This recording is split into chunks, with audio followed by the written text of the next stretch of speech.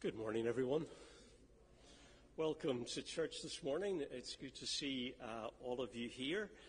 Jeff is away this morning. He's with the young people at their weekend, and it's my pleasure to be conducting the service this morning.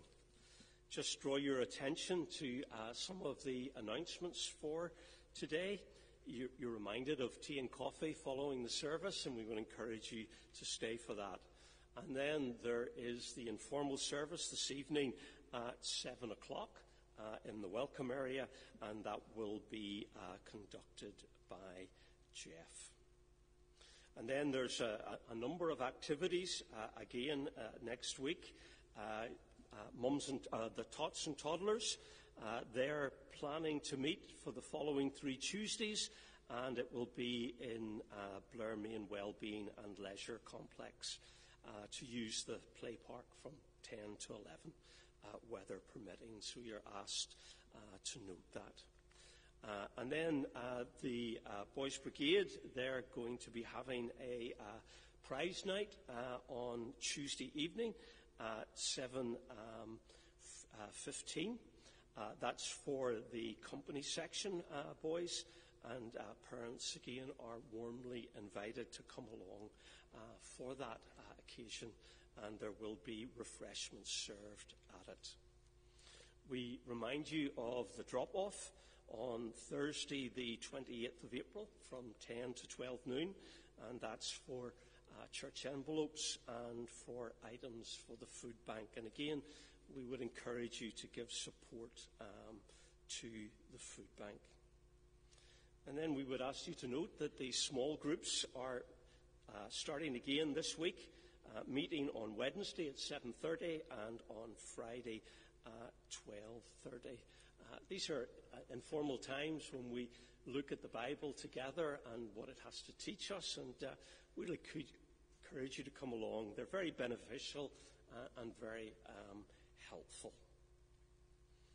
And then on Thursday evening at 7:30, the Men's Fellowship group is meeting, and they are to have a film night in the Kerr Hall. And then we would just ask you to note about the PW outing on Saturday the 14th of May. And again, if you would like to go to that, I'm sure there's a list somewhere. So you probably have to sign up to the list for that. So those are all the announcements. And then we come to the birthday slot today. And we have someone whose birthday it is today, and that's Mandy Graham. And then in the incoming week, there is Peter Boyle. His mum was glad that we were able to remind her of that it was tomorrow. Rachel Nugent is this week. Jamie Moreland is this week.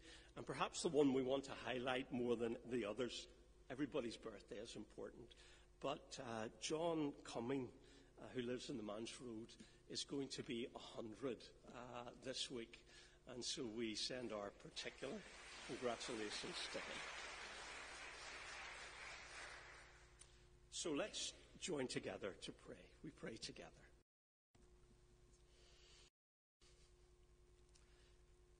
Lord, we thank you that all our days are in your hands. And we thank you that birthdays are special occasions when we can mark another year. And thank you for all the blessings that we have enjoyed during that year. And we want to pray today for Mandy, Peter, Rachel, and Jamie, as they celebrate their birthdays, that it will be an enjoyable family occasion for them all. And we pray in particular for John, who has reached this great milestone of 100 years. We thank you that it's a special day for him, and we ask that he and his family would be able to enjoy it and to celebrate it, and to give thanks for his long life. So hear us as we offer these, our prayers, to you. In Jesus' name.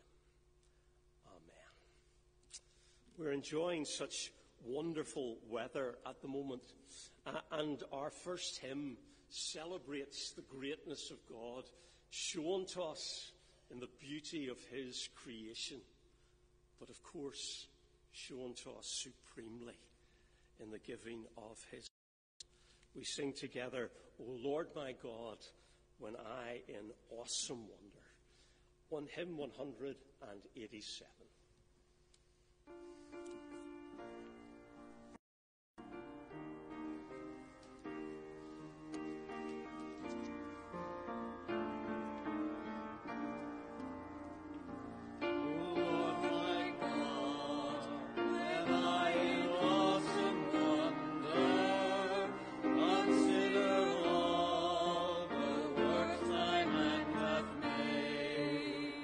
I see the stars.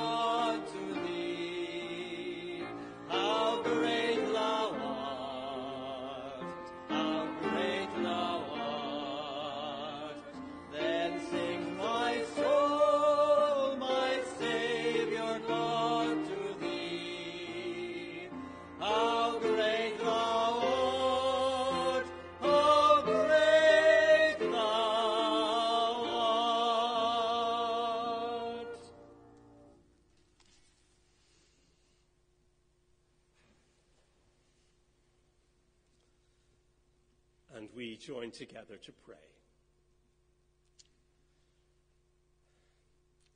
Lord, we are mindful in these moments that we are in the presence of greatness.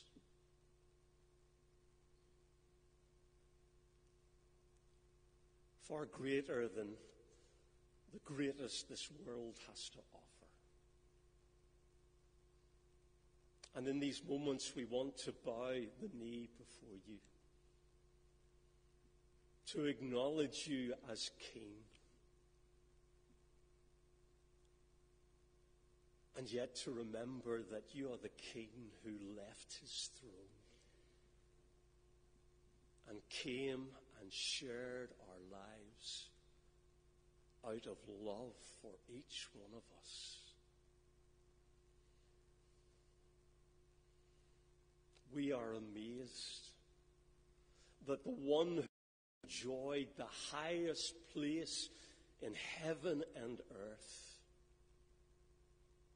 came to take the lowest place as he bled on a cross for us and for our forgiveness.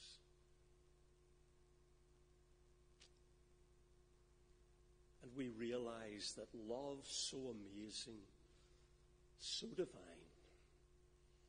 demands my life, my soul, my all.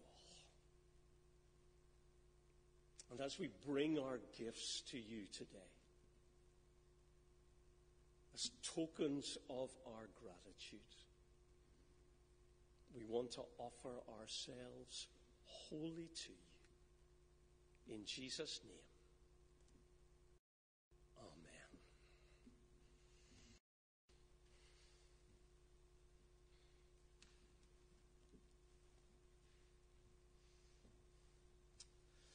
Okay, boys and girls, would you like to come to the front? I know there's not too many of you this morning, but run up quick and come to the front so that I can see you. Yes.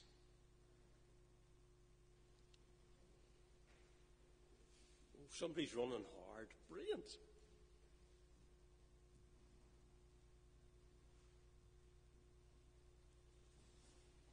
Okay, good man. Now, there are only 5 of you this morning, but you're the 5 best that there is. So that's really good. Here is something that I like doing. I wonder if you like doing these. See what it is? What is it? It's a jigsaw puzzle. Do you like doing jigsaws? Some of you do, some of you don't. This is a 1,000-piece one. I like doing jigsaw puzzles. Here we go. I'm going to show you a picture. Look, imagine a box full of pieces like that, and then it becomes like that.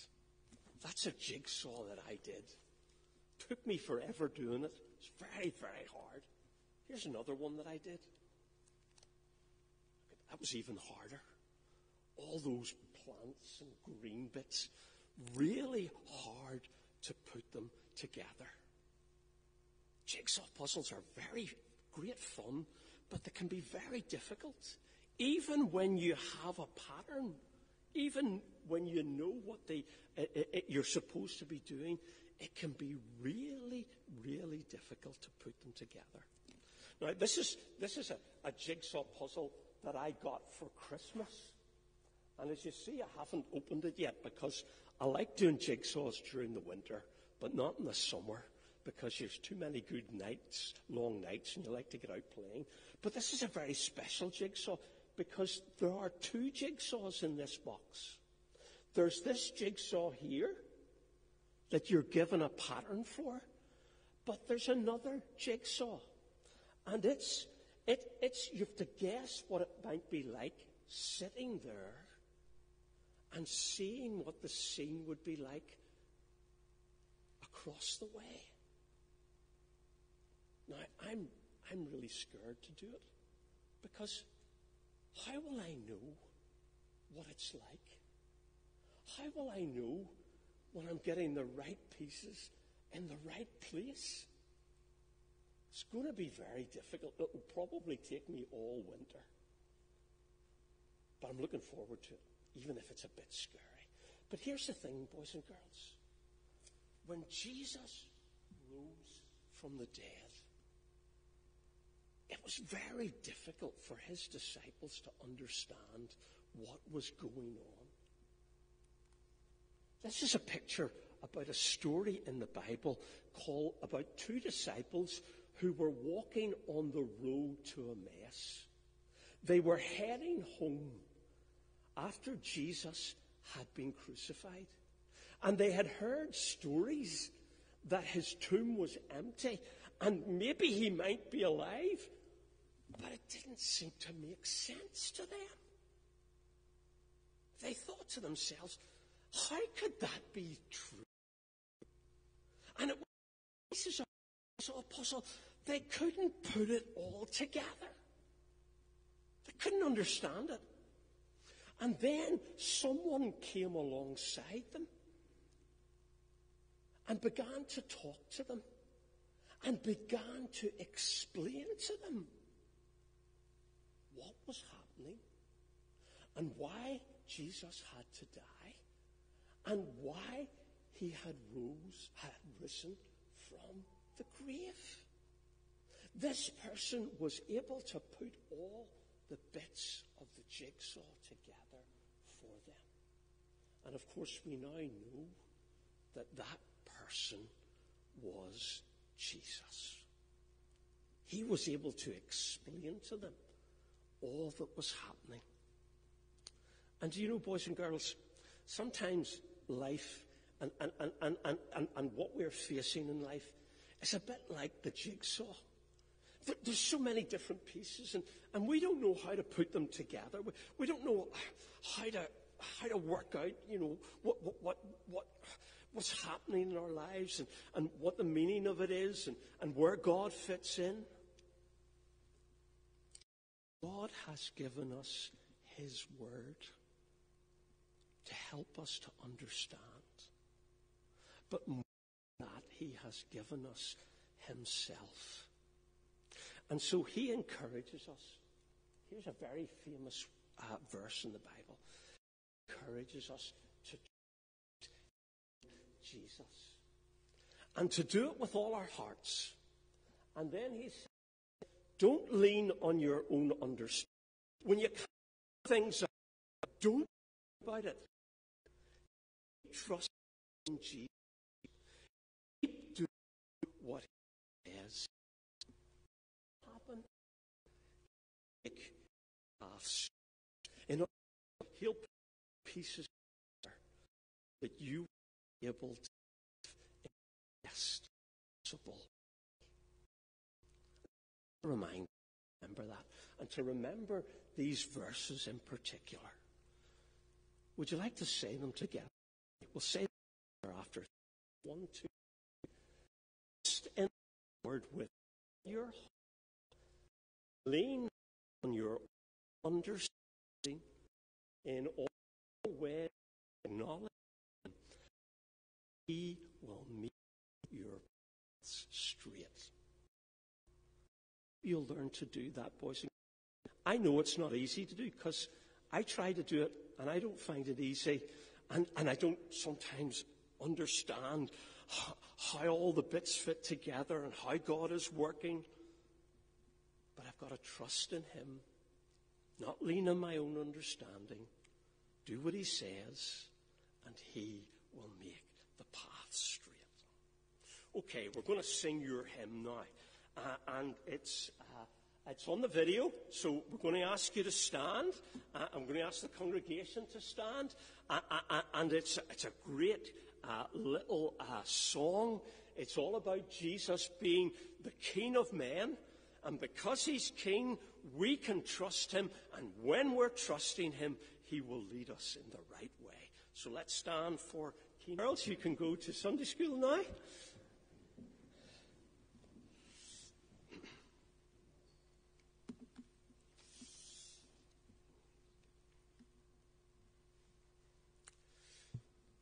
We come to our prayers of intercession, and we want to pray, as we have been doing, for the situation in Ukraine and for all the efforts that are being made to resolve that conflict. I'm sure many of you are aware, but today is the final day of the ministry of the Reverend William Sinclair. You all know William well. He is retiring from his congregation today, and so we want to pray for him and Alison and the family on this special occasion. So with these thoughts, we turn together to God in prayer.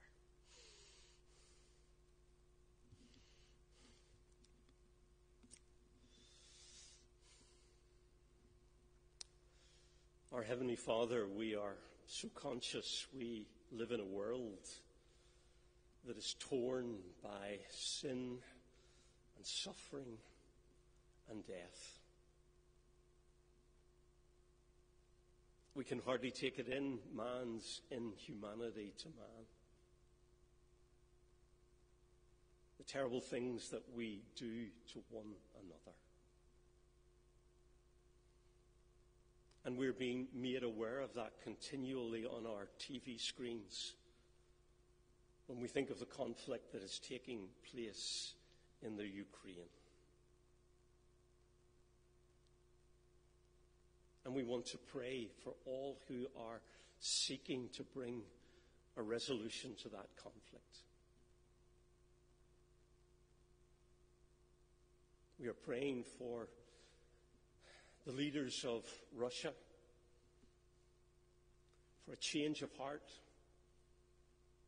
for a willingness to seek the ways of peace and to set aside the ways of war. And we pray for the people of Ukraine. We pray for the many elderly people left behind in cities ravaged by bombs, sheltering underground with little or no heat and little or no food or water. We pray for the many who have lost loved ones, for the many who have been injured, and for the millions who have been displaced from their homes. Lord, we pray for all who are seeking to help in this situation, for all who are seeking to bring support and comfort in every way possible.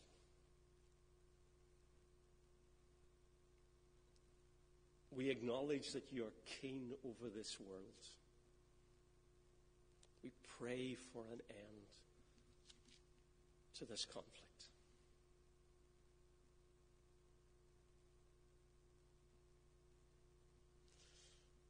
Our Heavenly Father, we thank you for the ministry of the Reverend William Sinclair. We know that many in this congregation have benefited from that ministry and remember him fondly.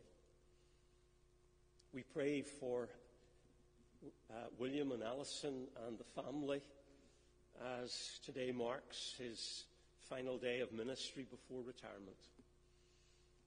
We ask that this would be an enjoyable day for William, a day of celebration, remembering all that God has done through him, and a day of thanksgiving for God's work in his life, in the life of this congregation and in the congregation in Ballymena. We ask for your blessing upon them. In Jesus' name. And finally, our God, we remember the Young People's Weekend. We thank you for the lovely weather that they have enjoyed, for all the activities in which they have been engaged. But we pray especially for them spiritually, that in these young years, that they would grasp the truth of your word and that they would embrace Jesus for themselves. As that weekend comes to an end, just continue to put your hand upon the leaders and all the young people. And may there be great rejoicing in heaven and great rejoicing in this congregation when we hear all that you have done through that weekend. In Jesus' name, amen. We read together from God's Word, and our reading this morning is going to be taken from 1 Corinthians chapter 15. 1 Corinthians chapter 15, reading firstly from verse 1. Now, brothers and sisters, I want to remind you of the gospel I preached to you, which you received, and on which you have taken your stand. This gospel you are saved, if you hold firmly to the word I preached to you. Otherwise, you have believed in vain.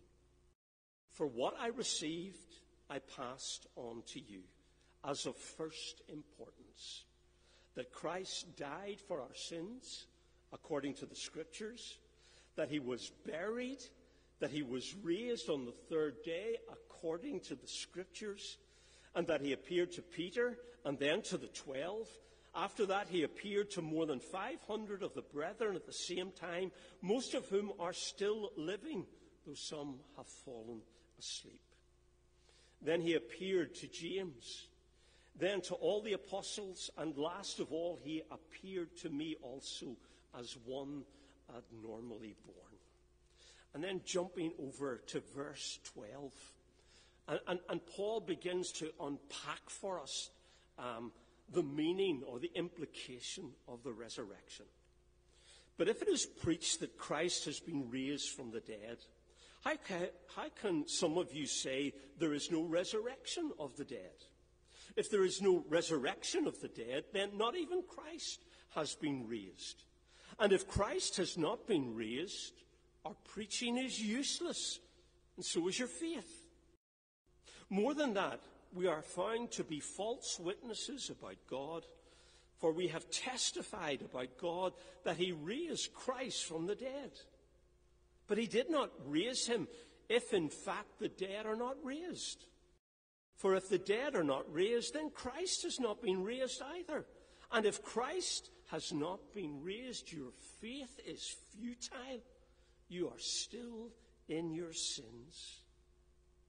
Then those also who have fallen asleep in Christ are lost.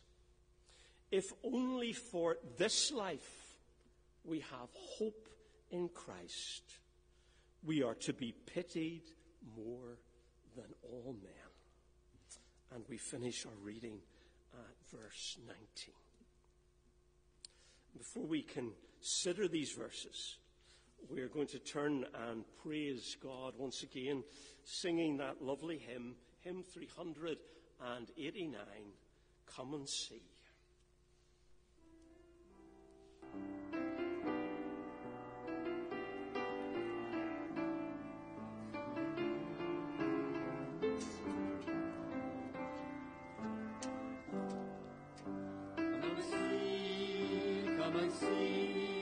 Come and see the King of love, see the purple robe and crown of thorns he wears.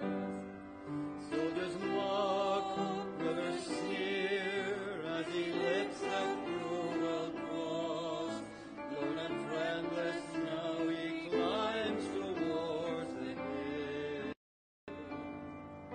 We worship at your feet, where wrath and mercy meet, and the guilt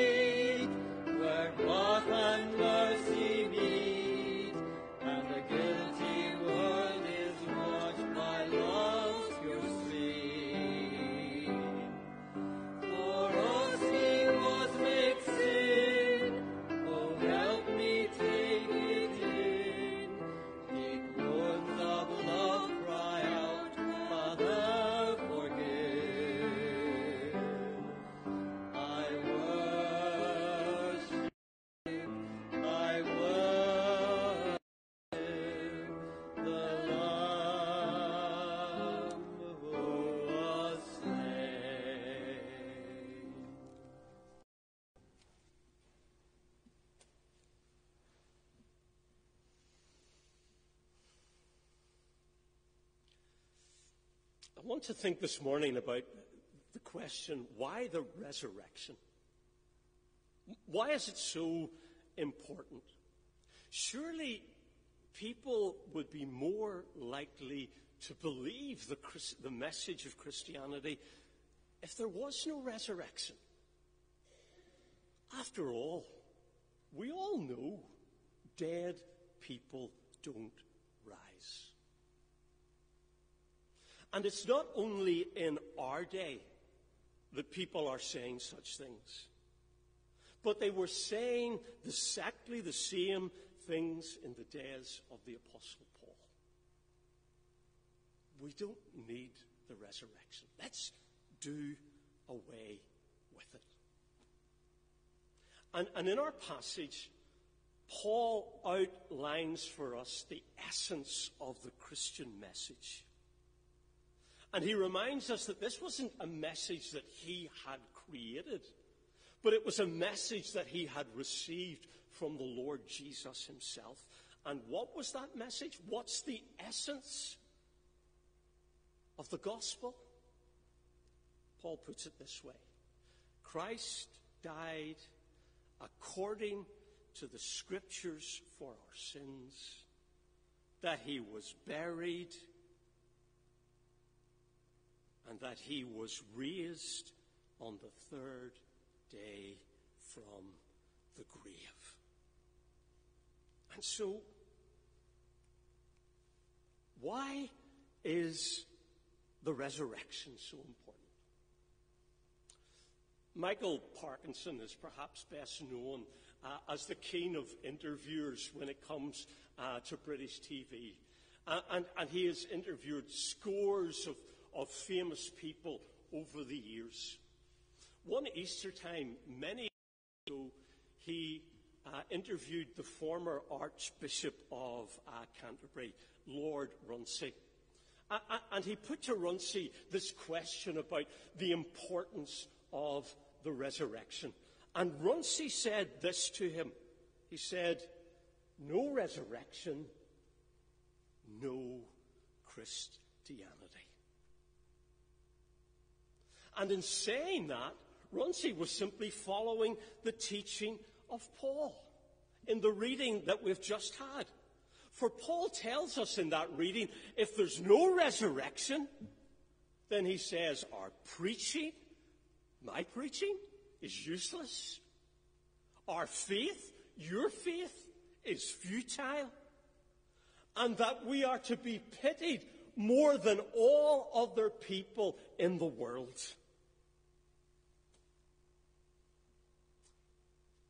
Now, today I'm not looking at the evidence for the resurrection. We could spend a whole sermon on that. The essential evidence for the resurrection is the empty tomb, the post-resurrection appearances that Paul outlined for us in our passage, the change in the disciples, and the birth of the church. And there are many who have set out to disprove the resurrection, but when they have looked honestly at the evidence for it, have been forced, almost against their will, to embrace it. But this morning we're asking, why is the resurrection so central? Well, here's the reason. Oh, there we go. The first thing is this. Are we not working? Yeah, put it up for me. The first thing is this, that the resurrection confirms the identity of Jesus. No one could deny the central place that Jesus has played in the history of the world in the last 2 centuries. Some of the greatest prose that has been written about it. The Bible continues year in and year out to be the best-selling book. It's his story. Some of the greatest works of art depict scenes from his life. We can think of Da Vinci's great painting of the Last Supper. And we could name many, many more. Some of the most acclaimed pieces of music have been written in celebration of him. We think of the wonderful hymns that we sing in church. We think of something like Handel's Messiah. And some of the most magnificent buildings in our world were constructed to honor him. I think of two that I have visited. St. Peter's Basilica in Rome, or Cologne Cathedral in Germany. And we need to ask, if Jesus plays such a central part in history, why is there all this interest in him? And the reason for it is what he said about himself. He said that he wasn't just man, but that he was also God. Fully human, fully divine, two natures in one person. And everything about his life was consistent with that claim. I mean, he lived in the way we would have expected God to live. Those who knew him the best, his disciples, who were Jews, who thought that only God was sinless, could say of Jesus, he was without sin. He taught the things we would expect God to teach. All who heard him said he taught with authority. He acted in the way we would expect God to act. He gave people their sins. He accepted their worship, the worship that would only be reserved for God. And he did the things that we would have expected God to do. He performed all those amazing miracles. But if his body had rotted in the grave, how could we ever be sure he was all he claimed to be? The resurrection is the crowning piece of evidence. He rose from the grave. It confirms his identity. Paul, in the opening verses of the book of Romans, reminds us of Jesus' human descent. He was a descendant of David. But then he goes on to say that he was declared the Son of God by the resurrection.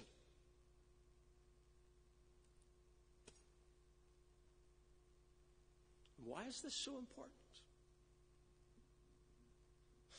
Well, if Jesus is God, as we believe he is, and as the resurrection proves, then when it comes to the matters of God and ourselves and life, surely we need to listen to his voice. He alone can give us the truth about all of these matters. Now, we live in a society and in a world that has rejected absolute truth. All truth is relative. And so people say, you have your truth, and it's okay for you to believe it. I have my truth, and it's okay for me to believe it, even if the two truths contradict each other.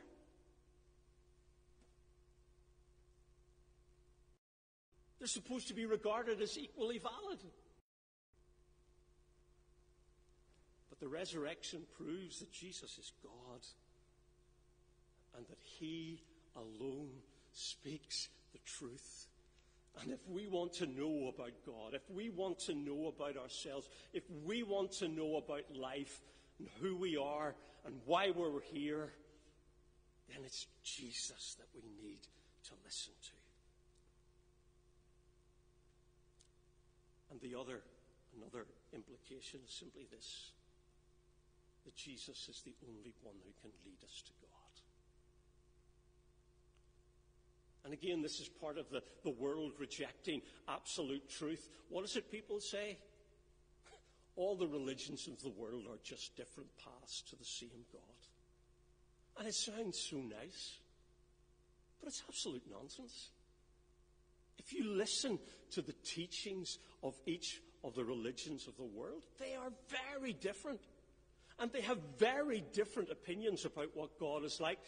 Hinduism, they don't know God. Jesus rose from the dead, and he alone is the only one who can lead us to God. And so the resurrection confirms the identity of Jesus. Secondly, the resurrection shows his sacrifice was acceptable to God. There is something that most of us carry within us, and that is a sense of shame and guilt over things that we have done in the past. We have a conscience, and we instinctively know that there are some things that are wrong. And when we go against that conscience, these negative feelings of guilt and regret arise within us. And if they're not dealt with, we can carry them with us through the years. And they can be like a burden on our backs, weighing us down and even affecting our health. Several years ago, there was an article in the Belfast Telegraph. It concerned a man. As a young boy, he was only in his teens. He fired a shot into the home of two other young boys. They were in the living room, but no one was hurt. And nobody had a clue who fired the shot. And for 20 years, that young boy carried that guilt on his back. And 20 years later, he walked into the police station and he confessed his crime. And he said this: the 2 nights I was in custody were the best night's sleep that I have had in a very long time. Now, I'm sure none of us here have broken any laws. But we have said and done things that have hurt other people. We have acted foolishly in our lives that has done harm to ourselves. You know, maybe we've made a mess of life in some way. And how do we deal with that shame and with that guilt? How do we find forgiveness? Jesus went to the cross to pay the penalty for all our wrongdoing. He was the perfect man. He was without sin. And it was for that reason he could be our representative on the cross. But he was also God. And our sin was against God. And only God could pay the price for our sin. And so Jesus, the God-man, took upon himself the punishment that our sin deserved. The Apostle Paul puts it even more bluntly. He said, God made him who had no sin to be sin for us. But if Jesus' body had rotted in the grave, how would we ever have known that his sacrifice was acceptable to God? The resurrection is the proof that it is. And what good news that is for each one of us. There is forgiveness to be found in Jesus. He bore our shame and guilt so that we need not bear it for ourselves.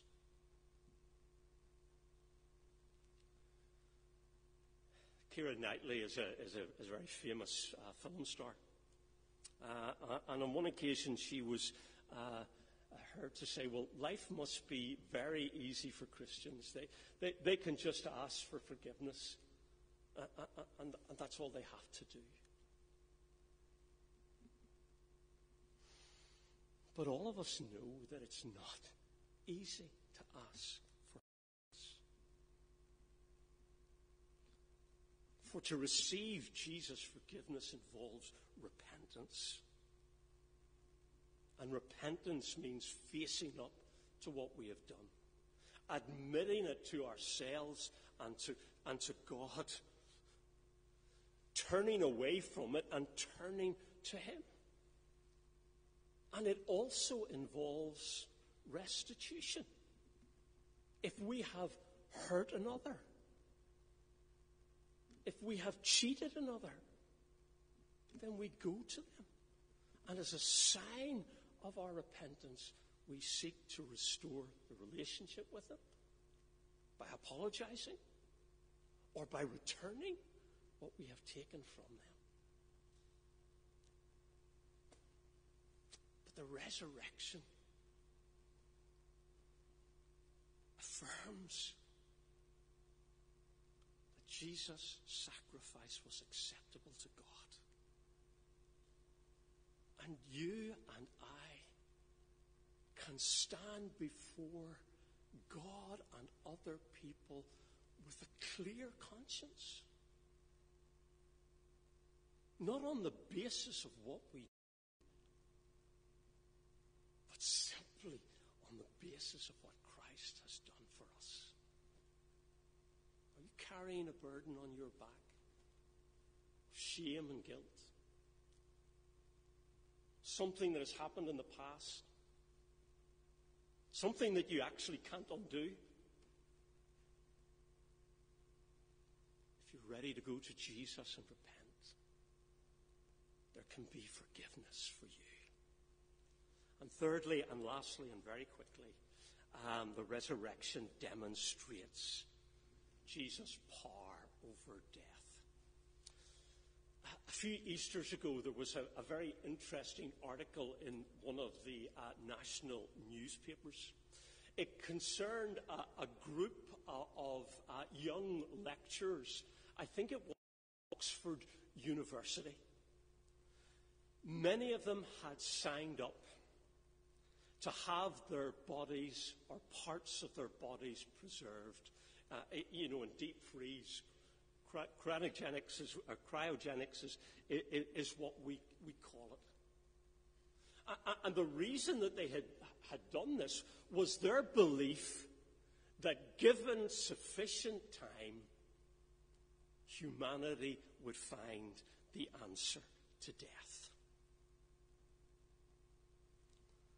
Now, I want to suggest to you this morning that it was a mistaken belief.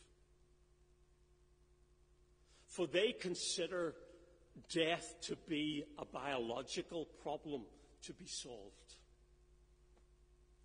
Whereas the Bible teaches us that death is a moral problem that we can't solve. Famous verse, the wages of sin is death. And death is our last and greatest enemy. It fills us with uncertainty. It fills us with fear. It can be extremely painful.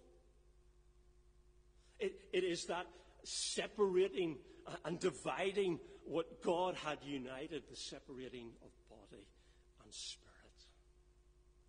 But the resurrection shows that Jesus has destroyed our final enemy. When I conduct a funeral service, I often use this particular illustration. Back in the Middle Ages, sailors from Europe believed that there was a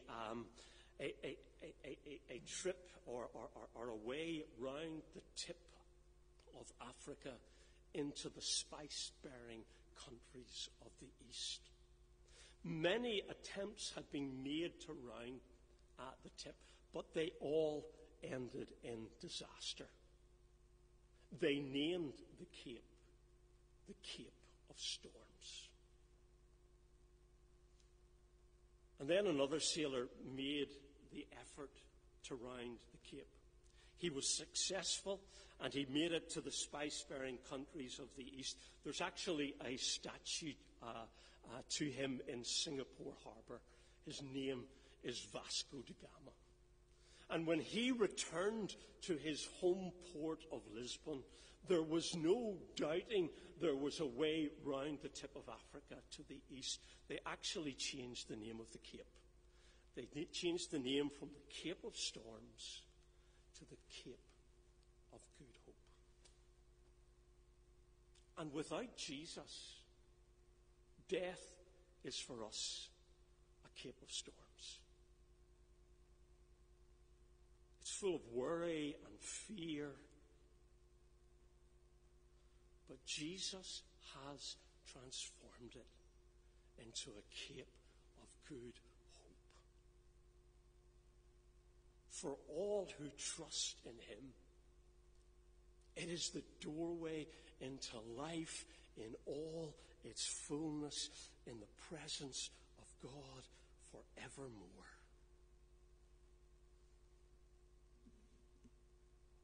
When it comes to death and what lies beyond, only Jesus speaks with authority about this matter, because only Jesus has conquered death. And you know the old illustration, taken from the words of the Bible, that there are two paths in life. One path leads to God. The other path leads away from God to eternal judgment. And what's the difference between the people who walk on the different paths? Are the people on the broad road in some way not as good or as moral as the people on the narrow road? And of course the answer is no. All of us have sinned and fallen short of the glory of God. The difference is that people on the narrow road are not trusting in themselves, but are trusting in Jesus for their forgiveness and for their salvation. And so here is the importance of the resurrection. It confirms the identity of Jesus. It shows that his sacrifice was acceptable to God, and it demonstrates his power over death. And what's the implication for our everyday lives?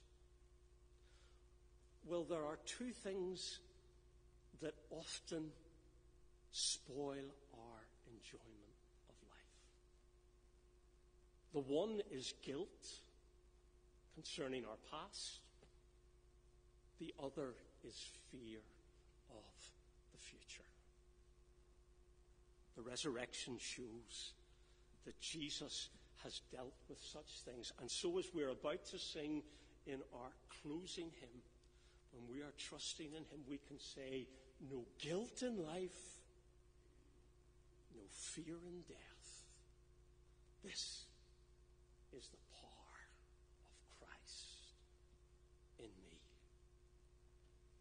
What a hope that is. And it can be your hope if you're ready to turn away from self and turn to Jesus in repentance and in faith. Let's pray together.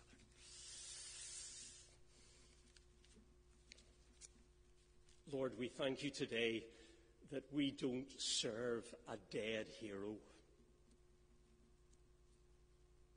but that we worship a risen Lord. We thank you today that we believe that you are here in our midst, and that you have the power to forgive our sin, that you promise us victory over death as we trust in you, and you tell us that as we look to you day by day, that you will be with us to lead us. What a hope you offer us. May each of us know that hope for ourselves, because we ask it in your name. Amen. And so we close our service with that great hymn that brings together, in a sense, all the things that I have been talking about. In Christ alone, my hope is found.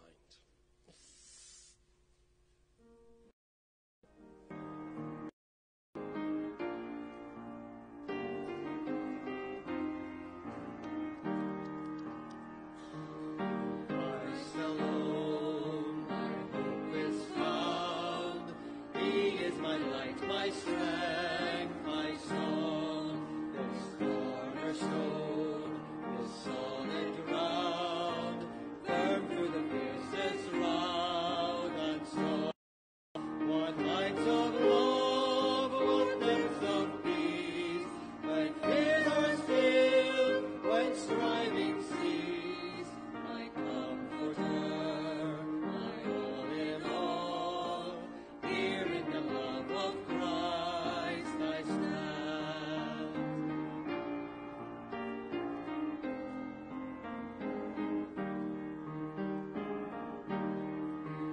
Christ alone, who took on flesh, fullness of God in helpless babe, this gift of love and righteousness, scorned by the ones he came to save, till on the cross as Jesus died, the wrath of God was satisfied, for every sin on him was laid. Here in the death of Christ I live. There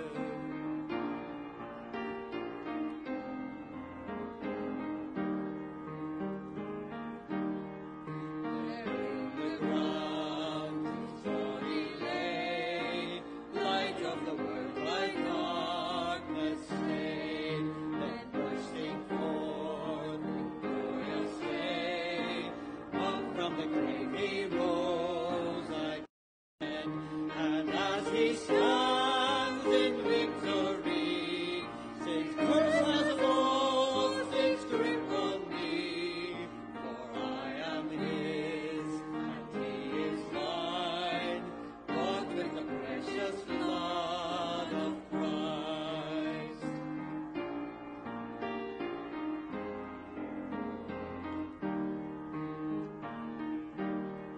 No guilt in life, no fear in death, this is the power of Christ in me, from life's first cry to final breath, Jesus commands my destiny.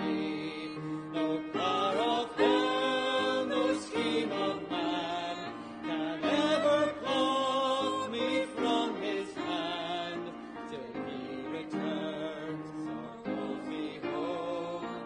Here in the power of Christ I stand. And now the blessing. The Lord bless you and keep you. The Lord make his face to shine upon you. The Lord lift up his countenance upon you and give you peace, both now and forevermore. And may the blessing of God Almighty, the Father who loved us, the Son who gave his life for us, and the Spirit who gives us new life, eternal life, be with us all. Amen. Again, remind you to stay for tea and coffee in the welcome area.